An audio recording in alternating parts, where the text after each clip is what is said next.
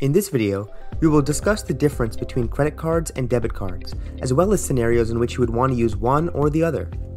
For more information about credit cards, refer to our previous video on how credit cards work.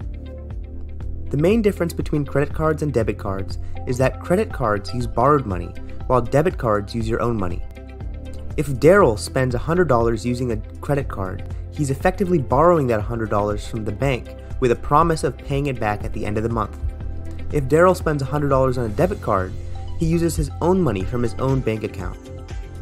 One benefit of using a credit card is that Daryl can wait to pay for something until later, when the credit statement is posted.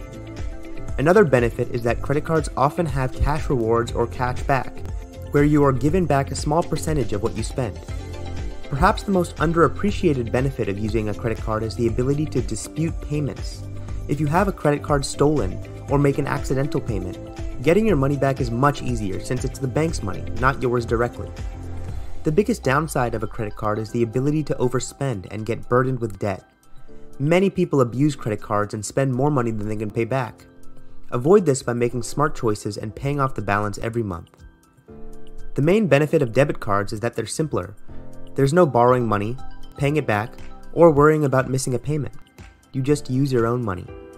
Another benefit is that it is harder to get into excessive debt with a debit card, since the card will just decline if you don't have enough money.